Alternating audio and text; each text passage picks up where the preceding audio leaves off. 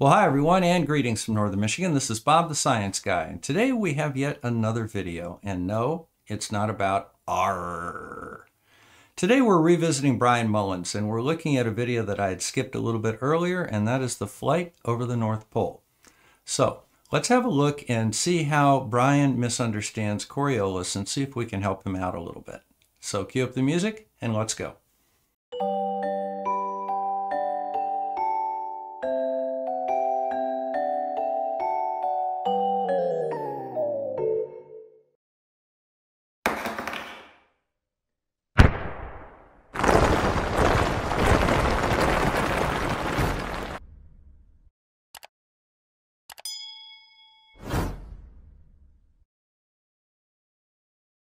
Now, I obviously have a little problem with my eye right now, and the studio lights irritate it quite a bit. So I'm going to kind of pop out of this video a little bit more than normal. I'm still here and I'm still going to make my commentary, but I'm going to turn this over to our favorite flat earth engineer, Brian Mullin. So let's go. Hi, I'm Brian Mullin, and this is Balls Out Physics, episode 1.2, Flying Over the North Pole.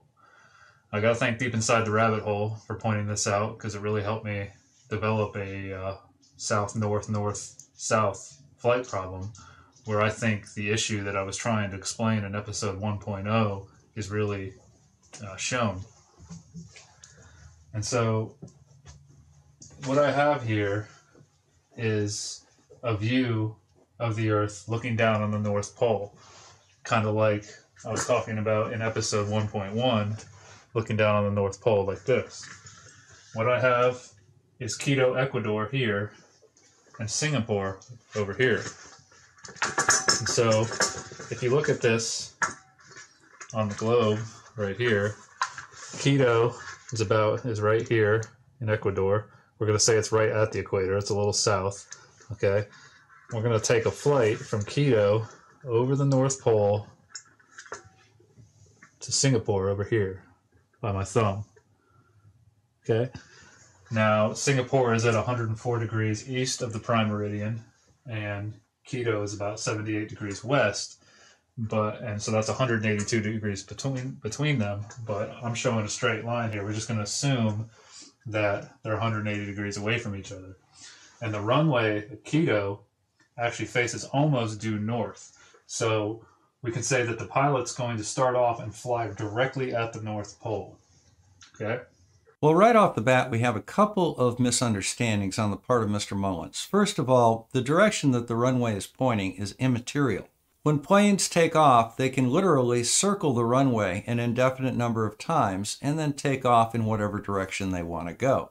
So the direction of the runway is immaterial to this problem. Second of all, the shortest distance between Quito, which is right here, and Singapore, which is on the other side of the Earth, over there, does not go over the North Pole. That is the great circle course between those two cities. Now, just to make things a little easier on Brian, I went ahead and I created a course from Quito to the North Pole. This is a due north course following a degree of longitude.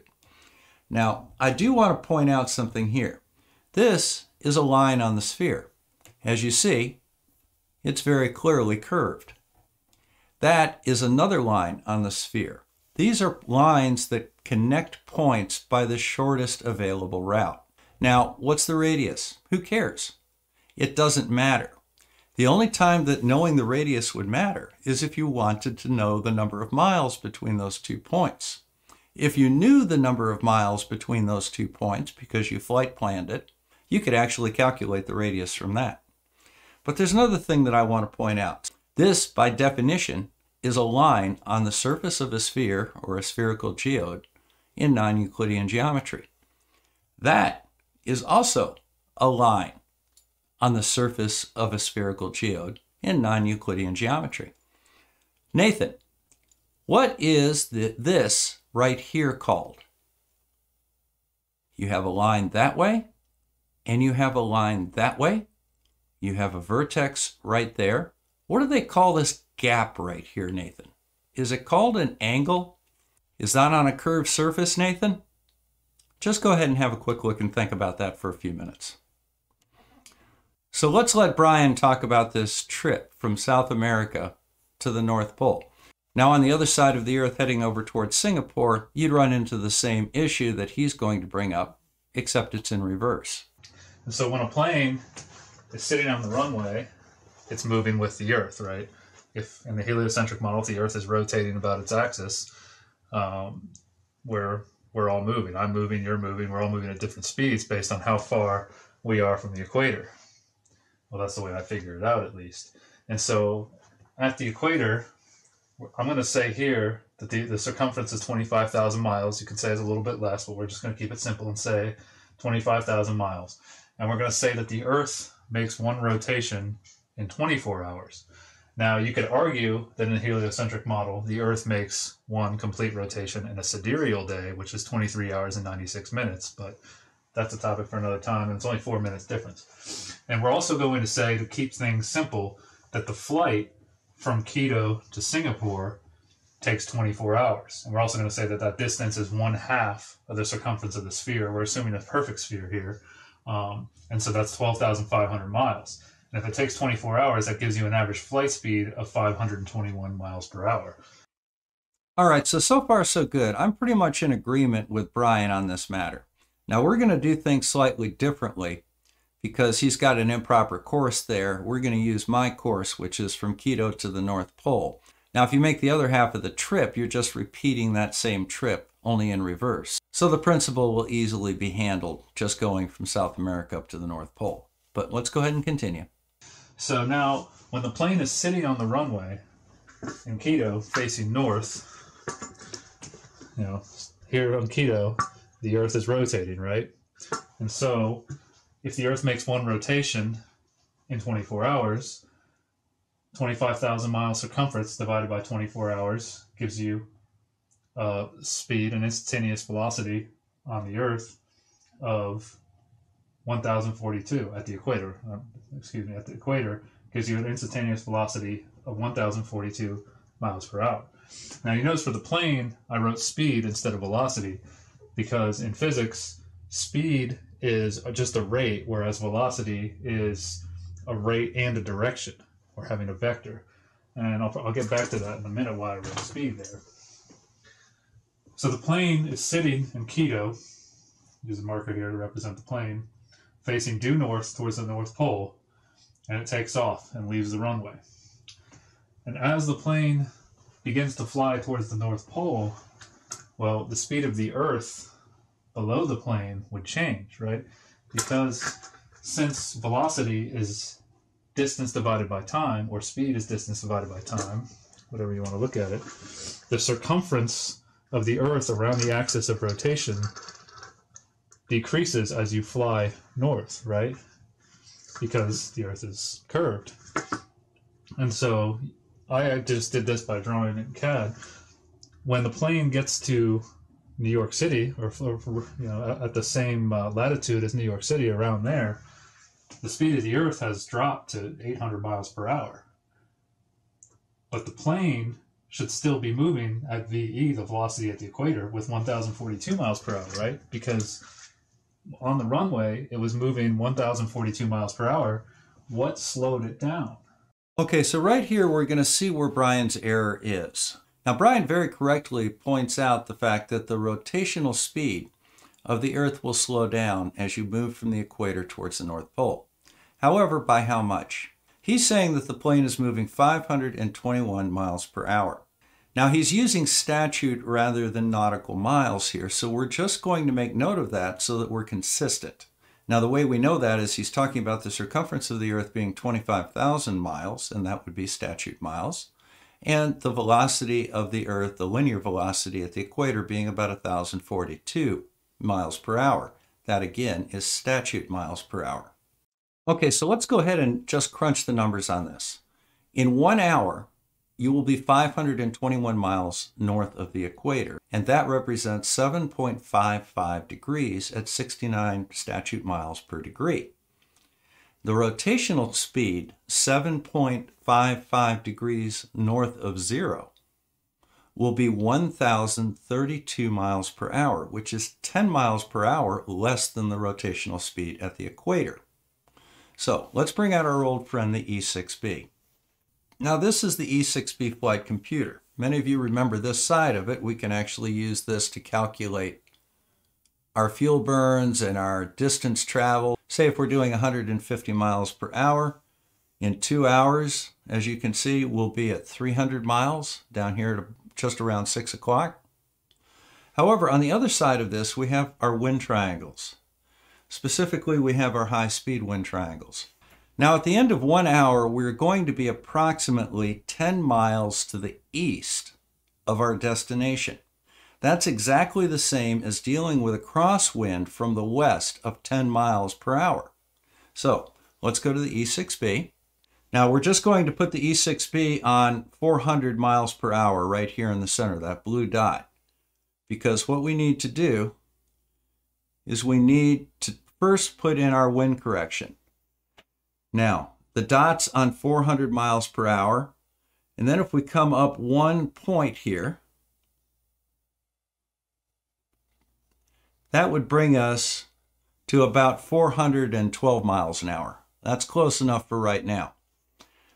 That accounts for the wind coming out of the west. Now what we can do is come back to our true course, which is north, and we're going to bring that blue dot that we just drew up to 521 miles per hour.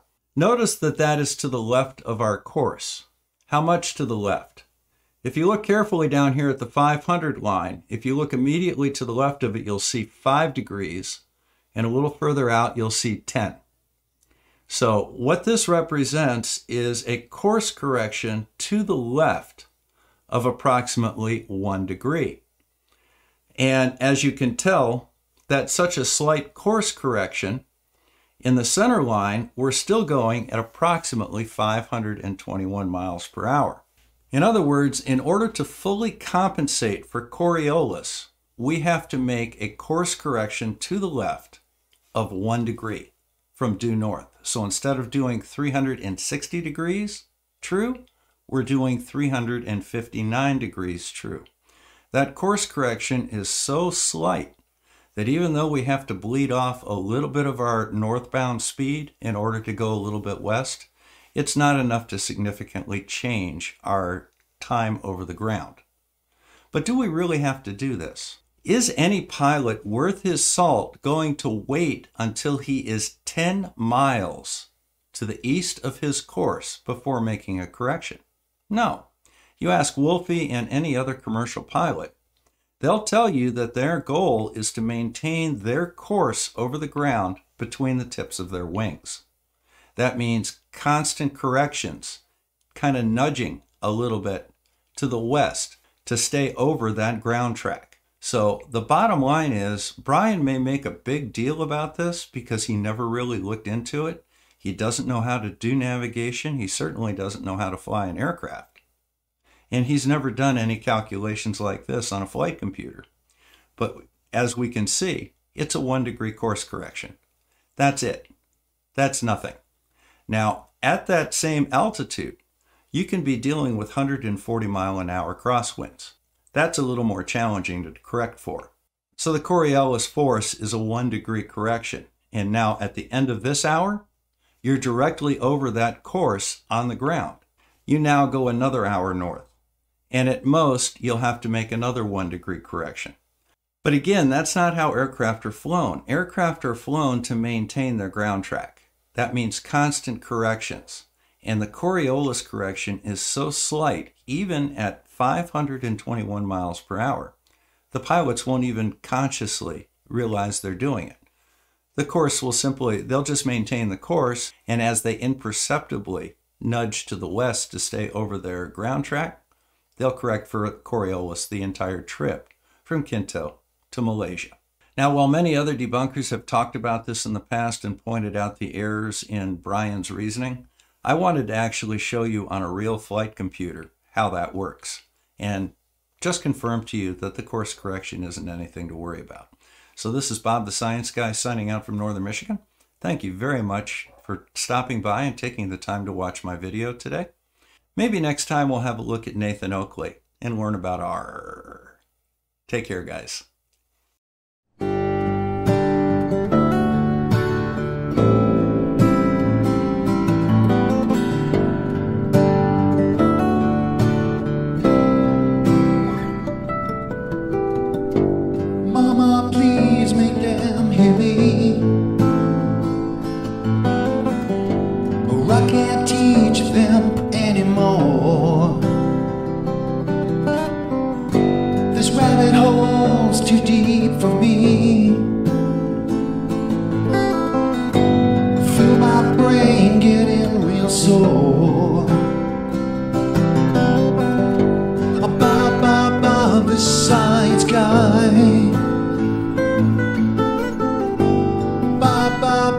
the science guy.